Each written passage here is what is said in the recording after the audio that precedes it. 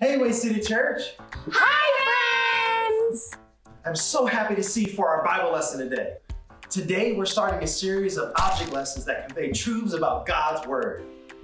This week, we're using balloons! Yay! We'll also need oil and some toothpicks. Can I start, Mr. James? Sure, not a problem. Here you go, Freddie. This toothpick represents hard things that might come our way, like rainstorms, car accidents, schools being closed, people getting sick, falling off your bike. The list goes on and on. These things hurt. Aww. Ow! Ow! Ow! Freddie! Just trying to convey my point. There's a lot of things we can worry about in our world today, right? Yeah, those things are really hard. And they hurt too. The Bible says, in this world you will face many troubles. So we know we live in a fallen world and we'll face some hard things. So how do we do with that? Well, the verse doesn't end there. Jesus said, in this world you will face many troubles, but take heart, I have overcome the world. So let's take this balloon. When hard times come,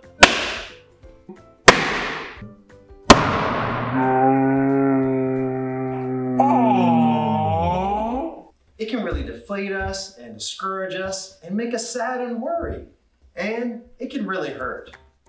But let's take this oil. This oil represents God covering us. He's always with us and He's covering us with His love, His protection, and providence. When God is covering us, just like this oil,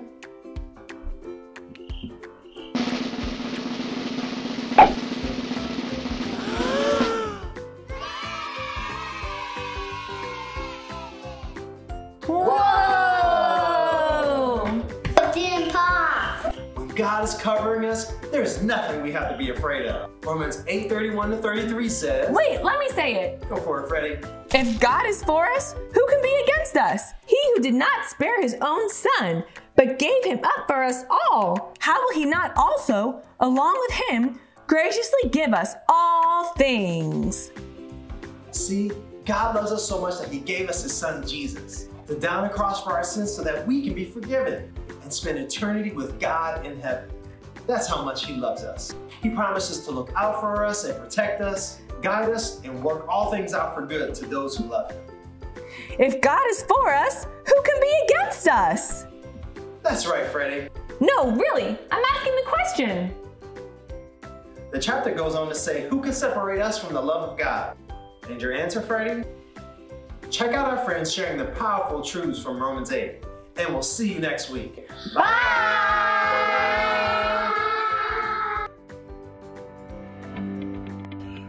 Who shall separate us from the love of Christ? Who shall separate us from the love of Christ? Who shall separate us from the love of Christ? Who shall separate us from the love of Christ? Shall trouble or hardship or persecution or famine? Shall trouble or hardship or persecution? Shall trouble or hardship or persecution or famine? Or nakedness, or danger, or sword? Or a danger, or a sword? No! In all these things, we are more than conquerors. In all things, we are more than conquerors through Him who loved us. No! In all these things, we are more than conquerors through Him who loves us. Through Him who loved us.